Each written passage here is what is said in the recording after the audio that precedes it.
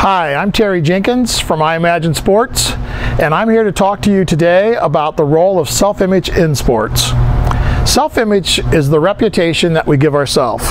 Essentially what that means is it's the belief or series of beliefs, or pictures if you will, that we give ourselves that make up who we believe we are in a given situation. So to apply that to sports, for example, we may think that when under pressure we're going to struggle, or we may think when the coach yells at us it means we're failing as a player. These are pieces of negative self-image, meaning they become things that hurt our self-image. But on the other hand, there might be things that, for example, I play well in rain, or I play well in snow, or I love Friday night games. These are also things, believe it or not, are part of the self-image that can be helpful to us.